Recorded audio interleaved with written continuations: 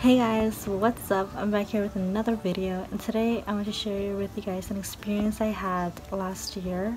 And throughout this storytelling there will be some tips that may help you guys out if you guys have people in your professional personal life that may not be able to accommodate you properly. These tips can help you guys out. So hope you guys like this video and stay tuned for my story. So last year I was approached by one of my previous professors, and she asked if I wanted to do a lunch and learn, and I immediately said yes and grabbed that opportunity because not many students with blindness attended my school to begin with. So I thought this would be great for my school to kind of gain a better experience, a better educational opportunity to learn how to accommodate us appropriately, just in case there were any in the future that was going to attend my same school. So I remembered that we presented on World Sight Day, and I didn't know what to say.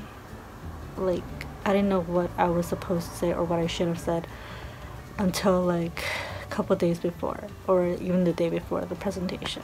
But in the end, a creative idea just like popped into my head called the AAA method, which was approach, ask, and accommodate. And I used that to really illustrate how people should approach us with blindness. Us meaning, you know, people with blindness. So I showed them how, you know, we don't like to be approached or asked for help unless we say it first, because a lot of times we don't really need help and you just throw us off our tracks, and that really screws up us, like where we have to go. So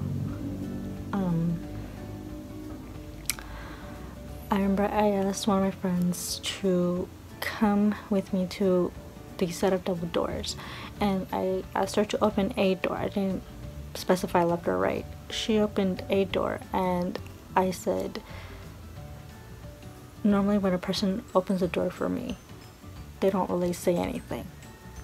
And then after that I told her, when you open the door again, and specify which one you have opened, the left or the right. And she has done exactly what I said, and a lot of people kind of learn from that, because after that day everybody started saying, oh, come to the left or come to the right, I have the door open for you. And I'm like, wow, that really made a change. And even when people try to accommodate me, they don't really do the proper human sight guide. They just pull me and, you know, kind of like drag me in the direction that I was supposed to go, but I didn't really find that comfortable either. So I told them how to appropriately guide me, and a lot of people forget, you know, here and there. So, you know, I'm okay, but at least they had that educational background from my lunch and learn. But you know, sometimes I kind of like refresh their mind. I'm like, oh, you're not using what I asked you to. And sometimes, oh, you know, they're like, oh no, I'm sorry. I'm like, no, it's okay. Like, you know, you have to like remind them every time, but it can get repetitive and get annoying at times, but you still have to be patient with them, because a lot of people who provide assistance, they don't really know how to properly accommodate. So, you know, you have to teach them, and that was a really great experience for me. So after we did the AAA method, we did like little games where I told everyone to take out their phones, and I put them all in blindfolds. And for people with Android, I told them to manually, they had to go into their settings and turn on talkback and turn it off later, but they didn't know how to do that either, because once you have talkback or voiceover on, everything is double tap, and they didn't get that. I also got people with iPhones to do the same thing with voiceover, but they could just ask their Siri to do that. Google can't do that, so they're not as advanced as Apple, which I kind of find it to be sad, but hopefully they can work on that. So we did that. We did like little things like trying to text somebody, or just trying to like dial a phone number, whatever they could do. That was the easiest. You know, I tried to do that too. And then I remember I had my cane with me, and I asked if anybody volunteered to use my cane with a blindfold on, and somebody courageously said yes. And I kind of like walked behind her in the direction she was going, up to a certain point because she was going around the whole room, and it was kind of too far for me without a cane. So but she did really amazing. She listened to every little thing that she hit with my cane, like the garbage can, the chairs, the table, the wall. So she didn't know how far she got around the room until she took her blindfold off, and she was just so shocked. I did another similar experience to that on a wellness day we had at our school, and we had a bunch of tables out for like taking blood pressure, trying out the intoxicated goggles. I know there's a better term for that, I just can't remember it. And there was like a white line that you had to walk on.